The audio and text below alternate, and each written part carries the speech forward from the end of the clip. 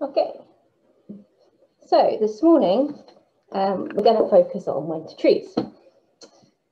So during this talk I'm going to cover some of the useful resources that can help you get started with identifying winter trees.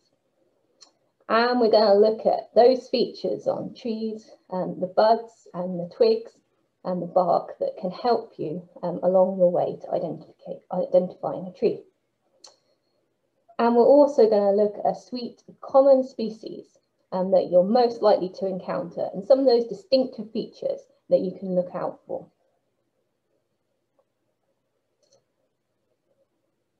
So at the outset, I want to make clear what our focus is today. So we're looking really at those broadleaf species that lose their leaves during the winter period. So we're not including broadleaves that retain their leaves during winter, such as holly, and we're not including those conifers, such as larch, that lose their needles during winter.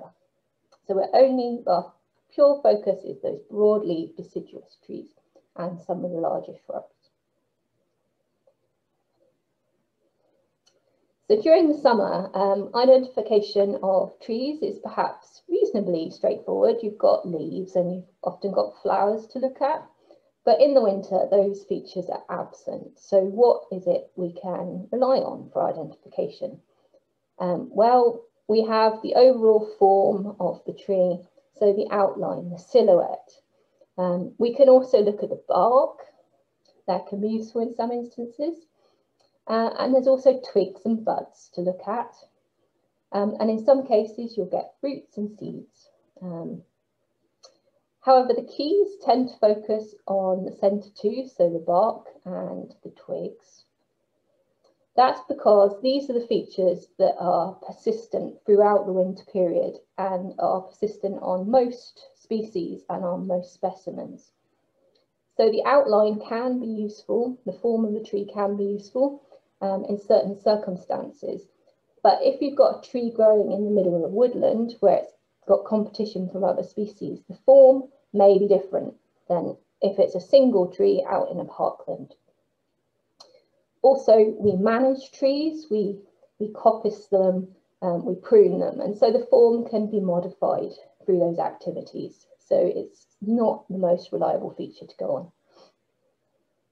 Likewise, fruits, they may be present on some trees at some time of the year, but not consistently throughout the winter.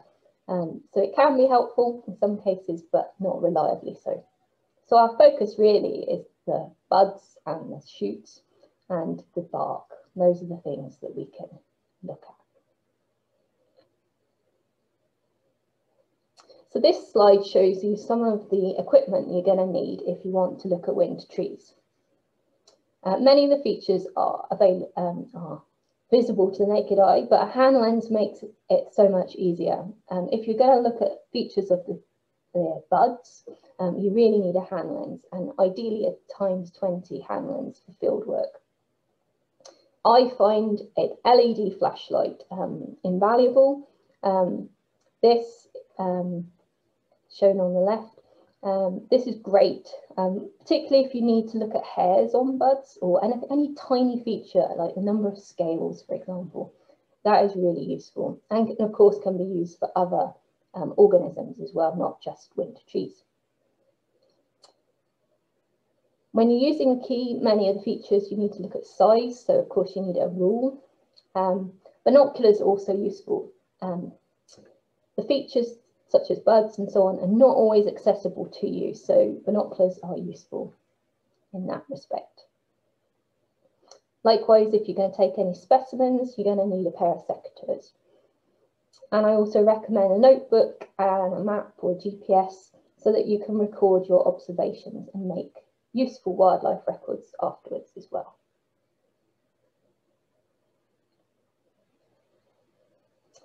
If you're going to identify anything, you need some kind of identification book or guide, field guide. These two are brilliant for the beginners, both published by the Field Studies Council. The one on the left is a photographic guide, and it covers fewer species than the one on the right. but it's fully illustrated. So if you're an absolute beginner, you may find that useful. It will cover the most common species you're likely to encounter. The one on the right, that doesn't include any colour photos, but it includes detailed line drawings, and it's set out really like a key, a dichotomous key.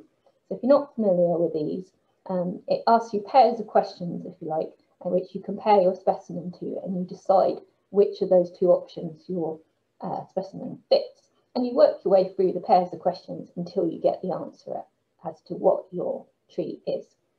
That has the advantage of covering more species, over 70. So that I would recommend probably the one on the right if you want really to start looking at your trees and shrubs in winter. Both are small guides, easily portable in the field and relatively cheap. However, if you want to take things further, so say you want to survey more comprehensively, you're going to come across many exotic trees that have been planted or introduced, and those just won't be covered by your Field Study Council guides. So you're going to need something with more species.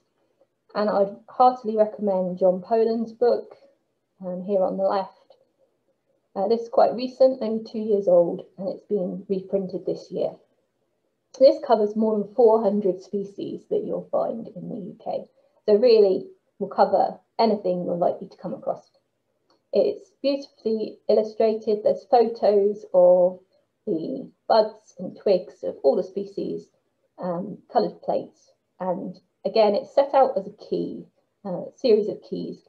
So that can help you obviously with your identification. And throughout the keys, there are line drawings as well of the specimens. So that's a great book. I would, as I say, if you're seriously wanting to look at winter trees, that's the one I would go for. I can't really talk about winter trees without mentioning Schultz's book. This is hugely comprehensive, so it covers over 700 species, but critically it's not specific to the UK, so it's specific to temperate woodlands. This, however, is beautifully, again, illustrated with paintings of the twigs, but it's not really a field guide, so it's a big book. It's not going to be something you're carrying in your backpack. So that's really one as a reference guide, and the cost also is higher on that one. When you're thinking about trees, don't forget your ordinary tree book field guides, such as the Collins Guide. That's still useful, and you'll find many of the tree guides actually have a section on winter twigs. But what it gives you as well is it has information on distribution, so little maps of where the tree is typically found, which your tree twig books don't have. And also it covers things like bark and the form of the trees, which are all useful when you're looking at trees in winter. So I wouldn't forget about your ordinary tree guides as well.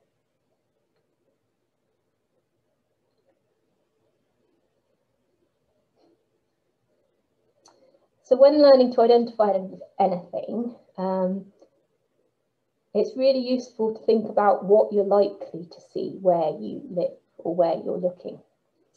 And this is where data comes in.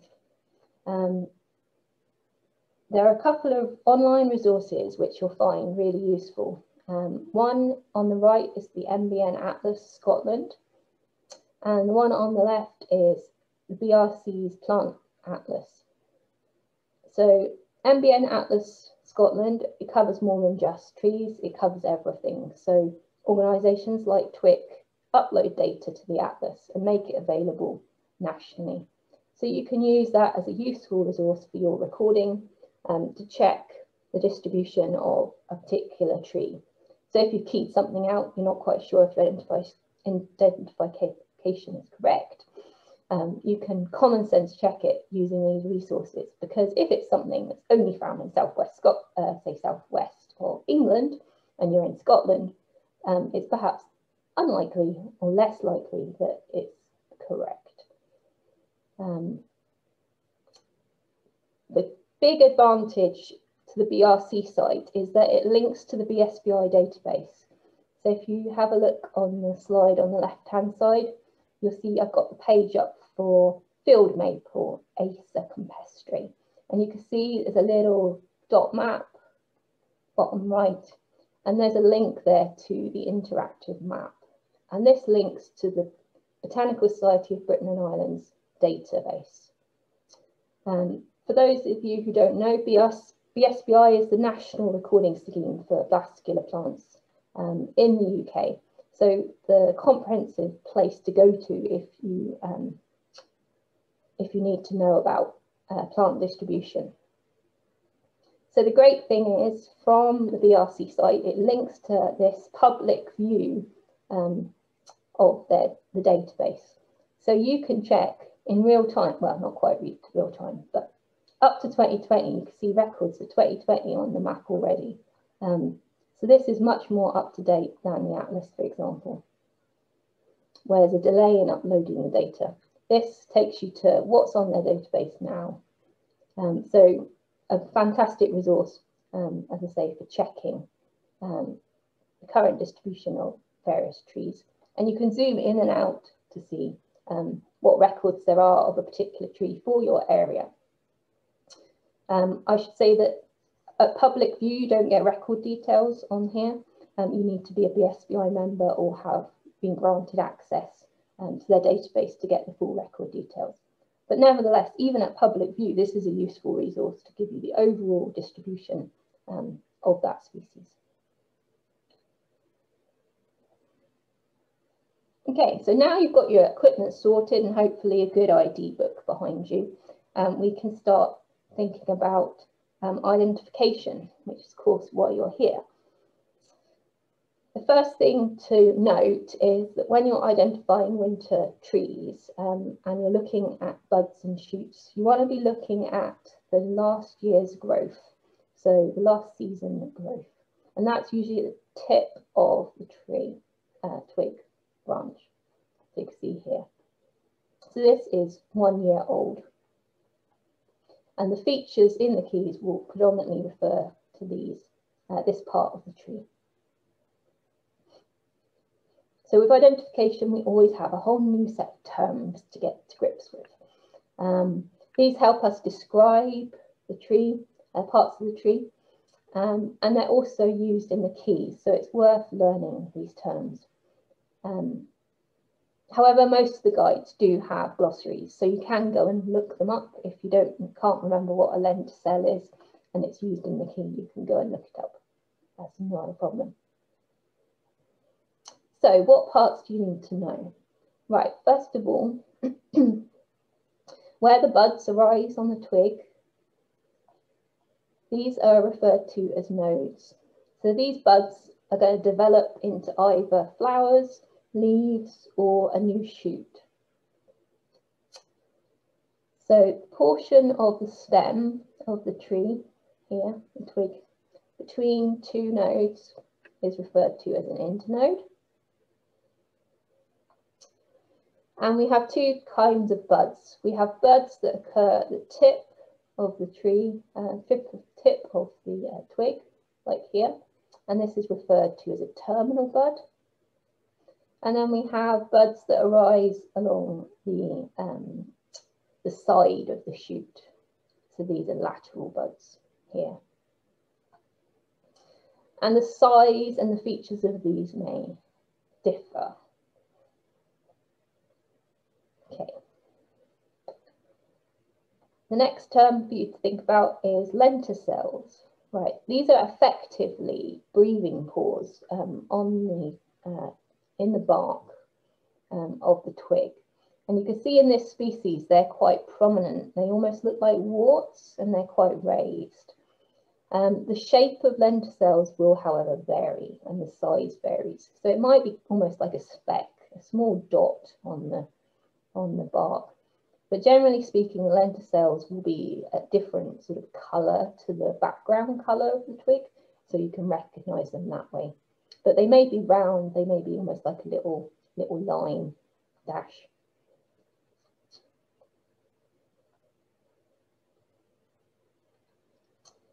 So the developing bud is protected by a number of modified leaves, and these we refer to as bud scales.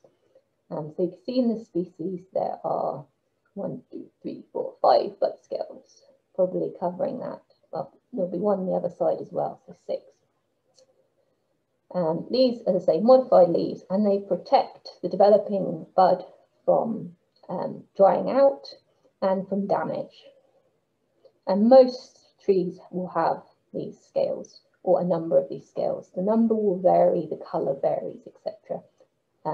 But most species have them. There are a few species, however, where these scales appear to be actually lacking, as in here, where, as you can see, this is the developing leaf, and it's just folded up. There's nothing covering that. So in that instance, we would refer to them as naked buds, because they lack these protective scales.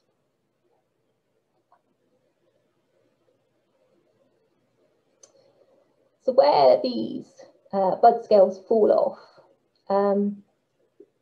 you're left with bud scale marks, and these are just marks on the twig of a different colour to the rest of the twig. And in this case, you can see this bud actually developed into a new shoot rather than a leaf. And so those are the bud scale scars there.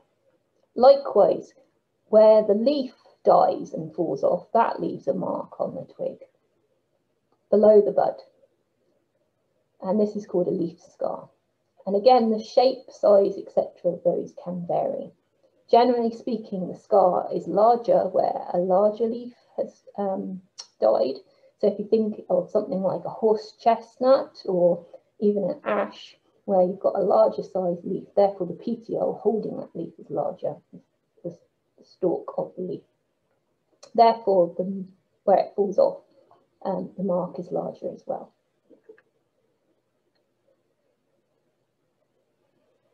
Okay. So when you get started with the keys, particularly the ADAP key, that's the Field Studies Council key, the first thing that they'll ask you is, how are your buds arranged on the twig? So broadly speaking, we have 2, maybe 3 different types that we can recognise. The first of these, the buds appear in opposite pairs along the twig, as in the left image. The second arrangement is an alternative arrangement, so you can see the buds alternate on either side of the twig, and this often leaves the twig looking a bit zigzag. And then finally, we have some species that it's not strictly alternate, it's perhaps more spiral. So you can see the buds go round and round the twig. So you can see, for example, you've got buds on the side, almost like alternate. But then you've got one on the underside, on the opposite side that we are here. Hopefully you can see my mouse. So this is called spiral. But often alternate and spiral are lumped together.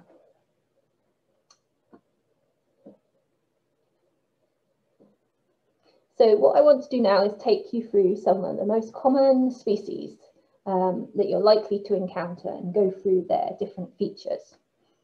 So the first set of trees we're going to look at have buds that are in opposite pairs like this. And the first 2 we're going to look at, effectively the bud scales are absent or very reduced, so they look absent. So the first 2 have effectively naked buds. And the first of these is dogwood. So common and something you should be able to pick out easily in the countryside because it's got such vibrant red shoots at this time of year. In the summer, it looks pretty ordinary with the green leaves, but it's really in the winter that it comes alive and you see these blood red shoots. This is a species that's commonly planted, however, so there are a number of cultivars that you need to be aware of. So if it doesn't fit the classic native dogwood, then perhaps look at one of the cultivars. However, as I say, opposite buds in pairs along the shoot. And you can see the developing leaves. This is the terminal bud. Not really, I mean, the scales, there are two small scales, but they're hardly noticeable. And bearing in mind, this is largely blown up for you. If you're looking at the real life specimen, these would be quite small and not very noticeable.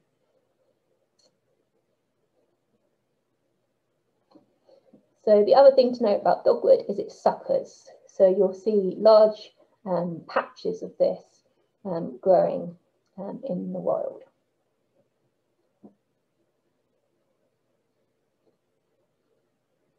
Okay, so the next tree we'll look at is the elder or elderberry.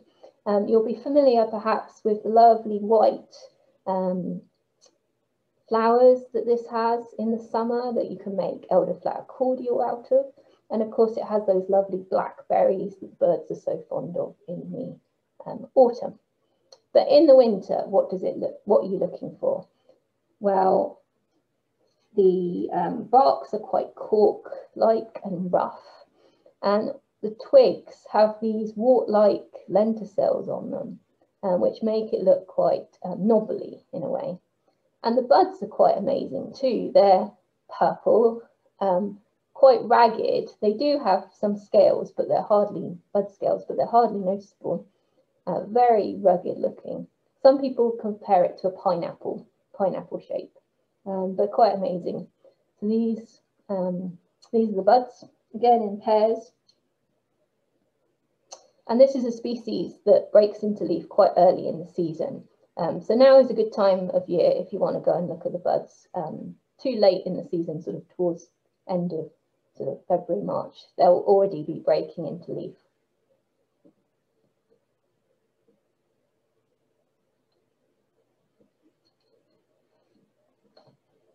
Okay, so the next set of trees we're looking at, again, they have opposite buds, but in this instance, the leaf scars are quite large and quite visible.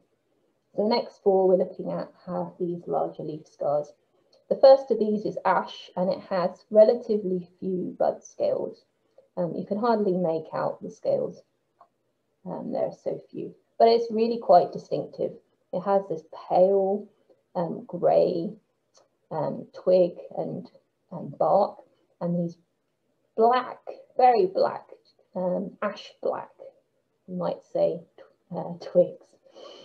So that's one you're not likely to confuse with anything else.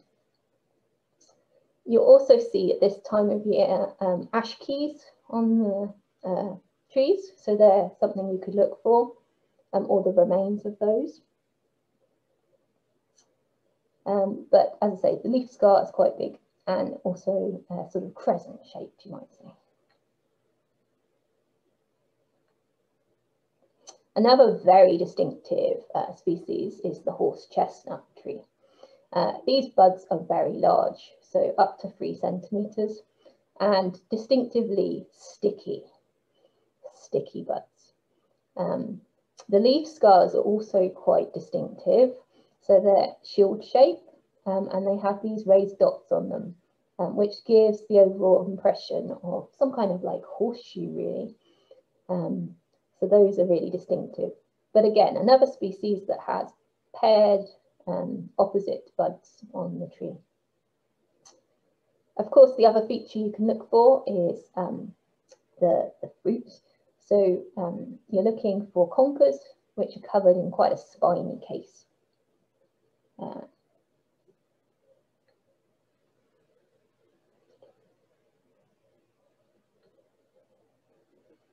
Okay, so the next one to look at is we're looking at 2 acers. So both sycamore and Norway maple. They're quite alike. The buds are fairly similar size, but there are differences. So you can see straight away that the colour of the scales is quite different. In the sycamore, you have these green scales with darker edges, whereas in the Norway maple, we have these reddish buds. Be warned though that where there's poor light, the underside of Norway maple buds can be greenish. So you often see that it'll be red above and a bit green below, where the light can't get at it. Other differences we can look for. So the twig of sycamore is greyish, whereas in the Norway maple, it's brownish. In terms of the bud arrangement, they're both in opposite pairs. Terminal buds, in sycamore you can have 1 or 2 terminal buds, plus a couple of smaller buds that go either side here. In the Norway maple, we usually only have 1 terminal bud with the 2 smaller buds either side. Now, as I say, the seeds or fruits are not entirely reliable in terms of they're not there all year round, but if you do have them, there are differences between sycamore and Norway maple. So the sycamore has the aeroplanes, if you like, that have an acute angle between the 2 pairs, whereas in the Norway maple, the angle between them is wider, so more obtuse. So you can tell them apart that way as well.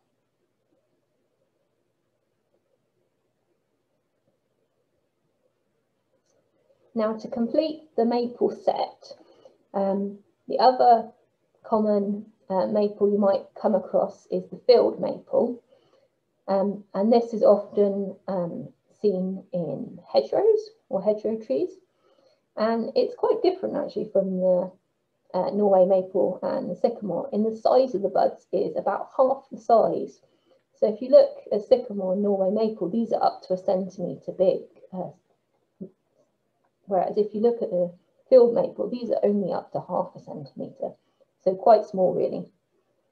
The other key difference between them is that the field maple has hairy buds, or at least hairs at the tip of the buds, whereas sycamore and Norway maple have hairless buds, so they look quite shiny.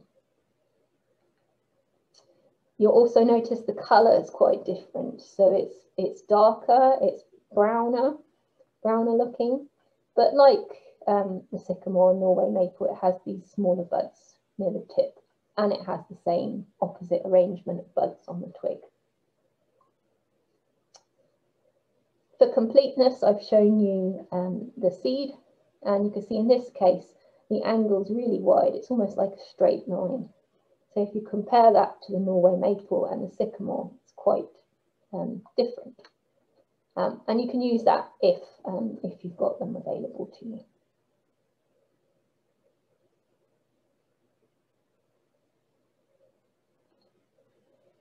Okay, so that completes the set of tree species with opposite buds.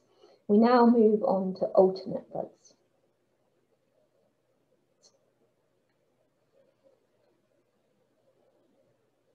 So the first ones I want to show you have few bud scales. So this makes the bud look quite smooth.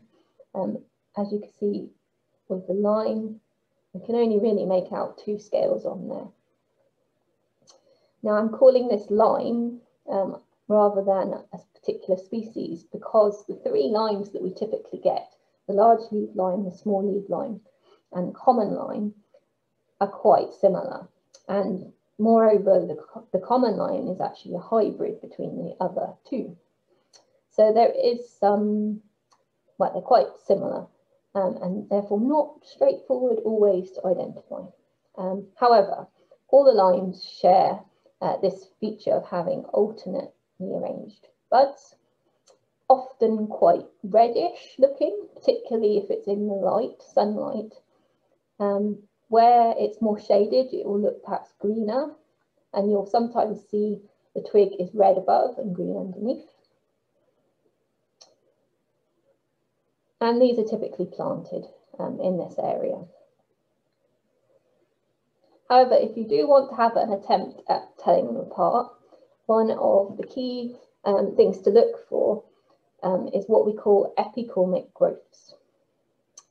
So if you've got all of these shoots, loads and loads of shoots at the base of the trunk, then it's pretty likely you've got common lime, because small leaf lime doesn't really have this, and large leaf lime might have a few, but not an abundance like this.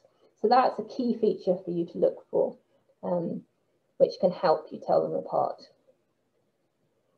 If you use Poland's book, the way he separates the limes is one of the features he uses is to look at the internode length. So the distance between the buds. So these are the nodes. And in common lime, that distance is longer than the other two. So it's between 5 and 10 centimetres.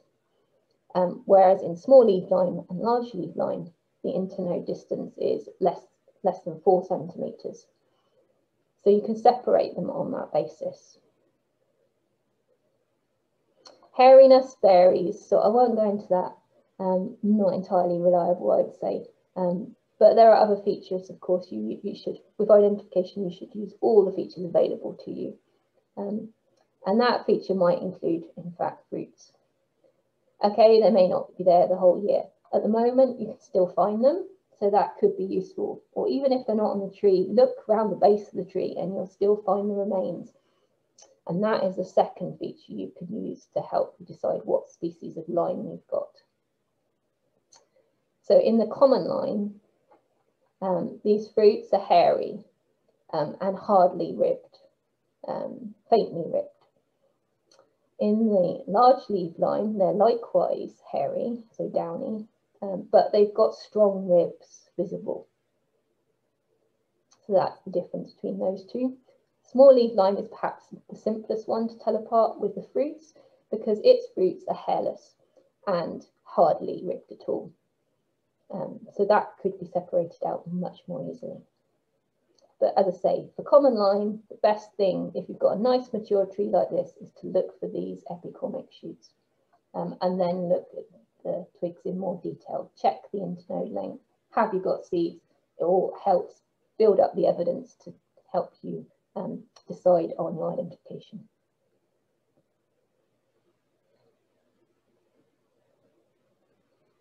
Okay, so the next of our alternate arranged buds is the alder. And the alder is beautiful, I think, because it has these lovely mauve buds, so beautiful, but distinctive as well, actually, because this is one of the few trees that we have where lateral buds are actually on stalks. You can see that here on the left. That's quite unusual. You don't get many trees that have stalk buds. So that, combined with this lovely colour, and perhaps the fact that alder tends to grow in wetter places, so along the riversides and so on, that can help you identify this species. The number of scales, as you can see, you can hardly make out the scales of this image, but there are 2 to 3 if you look closely. The other feature, of course, about alder is it will have catkins over the winter, and you'll still be able to find the cones. So these are the female catkins, effectively. So they're quite distinctive. I've put in a warning here on the right-hand side that there are 2 other species of alder that are introduced and planted in our area. And so there is potential confusion with these. Now, how do you tell them apart? Well, perhaps most straightforward for Italian alder is that the cones are much larger. They're the largest of any alder, and they're perhaps up to twice the size of the common alder cones, the native alder. So they can be up to 3 centimetres long.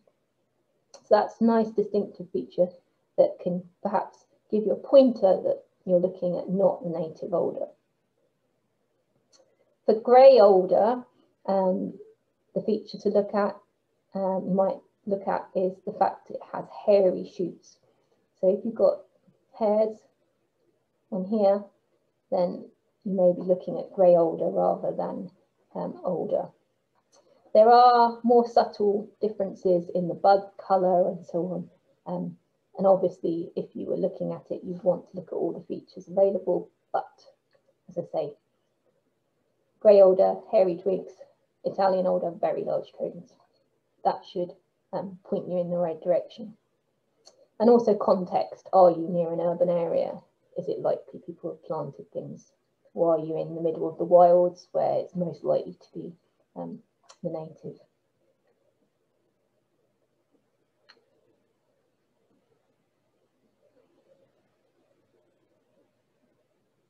Okay, so we're going to move on now to clustered buds. So there are a couple of genera of trees that have this arrangement where you can see there's a whole load of buds clustered.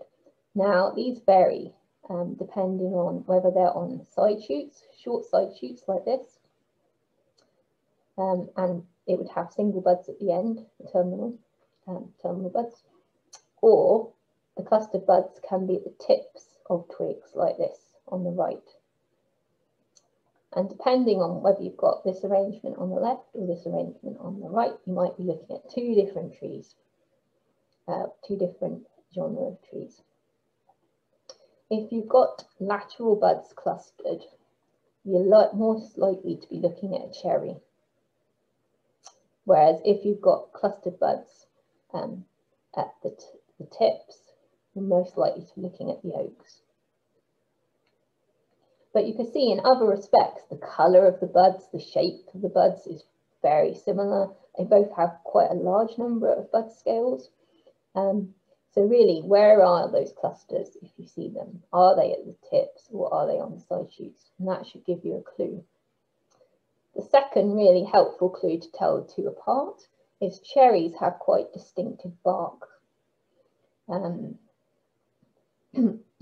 So they have these linear lenticels that go across the trunk, and the bark often flakes, peels back, and this is a cherry. Whereas your oak, the bark is quite different, greyish and peeling into plates like this. So you've established you've got a cherry rather than an oak. Where do you go from there? Right, well, I've put cherries in as in the group because unfortunately there are a lot of planted and cultivated cherries that you might come across. So it's not entirely straightforward. However, this photo here shows the wild cherry, which is one of the native species you might come across. And in this case, you can see the remains of fruits. And that would give you the clue, a clue that this is the wild cherry, as opposed to, say, bird cherry, where the fruit, the flowers and therefore the fruits are arranged differently. However, getting to cherry is your first stage, and even in poor light, where you can't see the buds very well, you can see up against the sky, the silhouette of the side shoots, you can see quite clearly these clustered buds. So you should be able to get to cherry quite readily. And then I would advise you to look at Poland and look at the differences, the more subtle differences there, to decide what sort of cherry you have.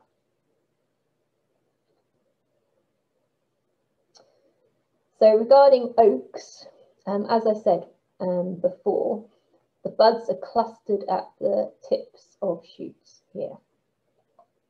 And there are two oaks you're most likely to come across, the English oak and the sessile oak. However, we do have a hybrid where these two species have interbred and produced a tree which is intermediate in characters between the other two. However, if you want to tell them apart, or try to tell them apart, one of the things you need to look at is the bud scales. And it's a matter of counting bud scales. Have you got more than 20 bud scales or less than 20 bud scales? That is one of the ways to tell them apart. If you've got more than 20, you're looking at sessile oak. And if you've got less than 20, you're looking at English oak, likely. Other differences to help tell them apart. English oak tends to have hairless buds, whereas sessile oak has more hairs on them. And you can also, of course, look for acorns. So as the name suggests, sessile refers to a lack of a stem, and that refers to the acorn. So the acorn is on stalkless shoots, whereas your English oak, which is a pedunculate oak, has a long stalk to the acorn. So if you have acorns available, that can help you decide which type of oak you have. But unfortunately, your specimen might not fit either English or sessile, in which case it's quite probable you're looking at a hybrid, which is somewhere in between the other two.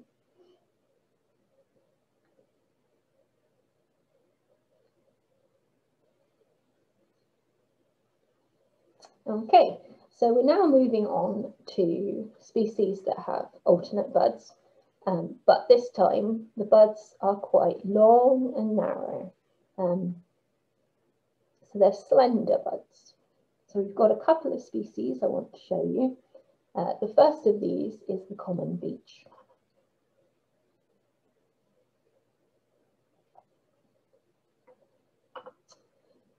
So in the common beech, the bark is grey and smooth, and the buds are quite long and thin and browny red colour, and they have quite a large number of scales. So if you were to get your hand lens out on this, you'd probably have around 20 scales covering that bud. The distinctive thing about this is the bud is pointing away from the shoot. So unlike something like the hornbeam, which is superficially similar, that bud lies flat against the twig. So that's how you can tell that apart. It also is shorter. For the beech, you'll also find you might have beech mass left on the tree. That tends to persist. So that's a feature you can look for. Another feature of beech, which is fairly unusual, is that the dead leaves are often retained on young parts, young shoots. So you may actually find that the leaves are still on there throughout the winter.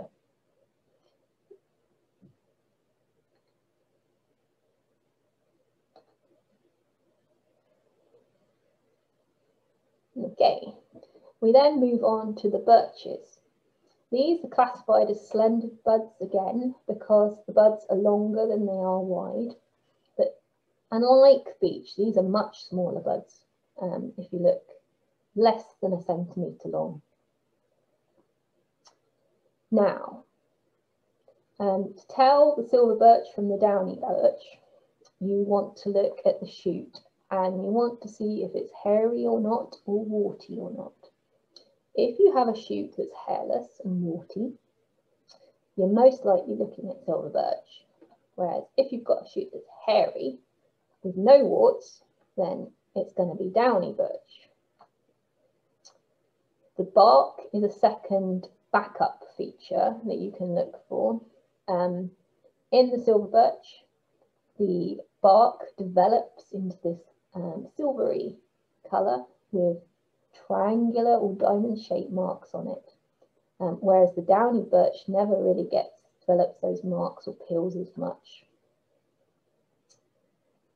Now you'll note I've put an hybrid, and unfortunately this is another set of trees that will mix and interbreed, so you can get hybrids. The other flaw with the hairy, not hairy, warty, not warty feature is, unfortunately, saplings of silver birch can be hairy, so you need to watch out for that. Likewise, vigorous shoots of silver birch can also be hairy. So you can't rely on that alone, or at least look at several twigs, don't just look at one twig, and also look at the bark in combination. Of course, for this tree, the growth form is very useful as well. So as the Latin names infer, silver birch, that's Betula pendula, the younger twigs all hang down, weep. Whereas weeping, really, downy birch doesn't weep much at all. So that is one way you can help tell them apart. So don't just rely on one feature as the take-home message. Look at the buds, look at the trunk, and look at the growth form in combination, and then reach a decision. And if it's confusing, maybe you have a hybrid.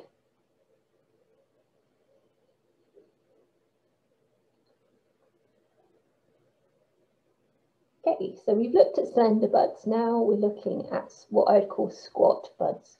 So these are, again, alternate on the stem, but they're much less long. So they're not quite as wide as long, but they're getting on towards it. And hazel is a species that you'll very commonly encounter. The buds are small, maybe only ½ centimetre long, but they're green with several bud scales, so you can see 3 here. And the twigs are generally hairy. If you get your hand lens out, you'll actually see gland-tipped hairs with little red tips, so you can have a look for that. That's quite a good feature to look at. Also, hazels are coppiced, so you may see they've been cut down back hard, and then you've got regrowths. This is also a tree that tends to have catkins present during the winter months, so you can look for those too. They'll burst in the spring, but even during the winter, they'll be developing. And this photo on the right shows you the female flower, which is absolutely tiny, but quite beautiful. As you can see, it's slightly smaller than the bud, I would say. And these are the styles, these red bits are the styles.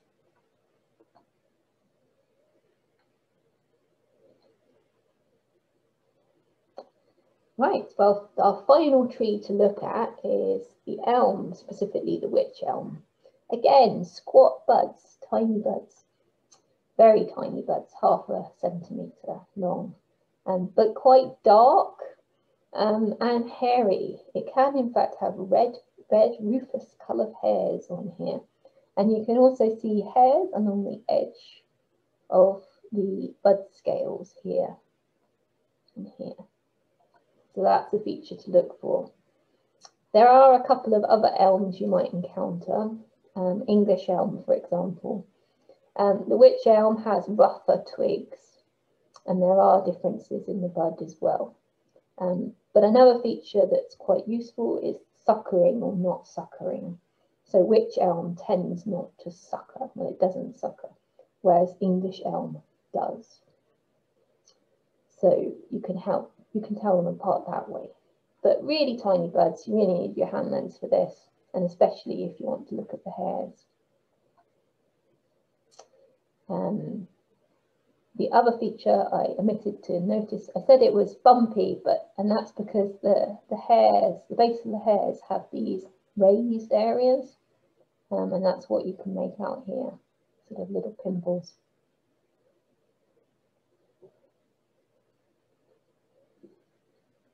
So that was a bit of a whistle-stop tour through some of the common trees and shrubs you're likely to encounter, but I hope it's shown you that they can be worth our study, and they're quite distinctive and beautiful as well. Really, if you're identifying winter trees, the twigs and buds are key to identification. However, use all of the information that's available to you. If you have fruits, if you have other features present, do use them, because it all builds out your body of evidence to decide what sort of tree you have. As I say, I've only covered a selection of trees in this session. I've not included, for example, all those species that have thorns or prickles. So that would be another talk, I think. But hopefully, by learning some of the more common ones, you'll then start to see if a tree looks different. And you can go away and use one of the books to help you identify them. A health warning is that in urban areas, there are many, many other species, and you'll come across cultivars and all sorts of things.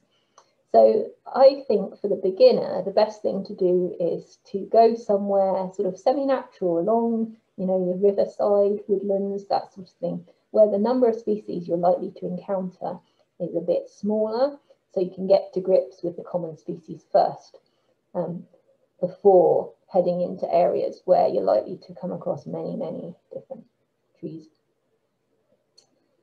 Arboreta are brilliant in that, of course, you have labelled trees to look at, so you can test your knowledge at these places, obviously COVID restrictions allowing.